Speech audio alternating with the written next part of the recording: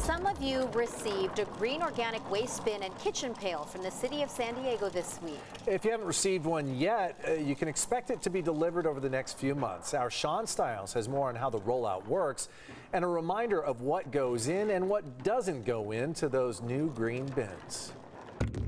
By collecting organic waste and keeping it out of the landfill, it will help the city of San Diego comply with California Senate Bill 1383. Matthew Cleary is the Assistant Director of Environmental Services. All your food scraps from your kitchen, coffee filters with coffee grounds, and then all your yard trimmings, so grass, plant trimmings, anything organic can go in these green bins.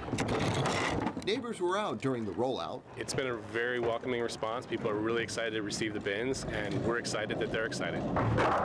Edward Pettis was watching as the bins were delivered. I did figure that the green color was going to have something to do with environmental. So finding out that there were composting bins, I thought that that was a really good idea.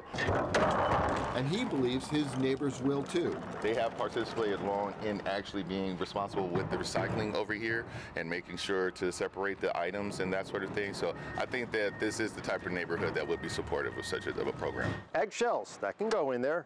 Our Steve Price liked how the system worked in a story several months ago. This right here is my trash can from inside, and you can see there's only a couple of things in here. Now it's pretty much empty. And the bin, I'd say a good 80% of the trash that was in my trash can is now in this bin. The city plans to distribute the bins on your day of waste collection. To get all the Wednesday collected homes out, it's going to take about 2 months. And we hope to move through the city, so that we'll finish up Wednesday, we'll work through Thursday, Friday, back to Monday, and then we'll finish up on Tuesday trash day. Total time to get the bins out, about 8 months. And if you've already got a green bin, wait for your bucket for kitchen scraps to start.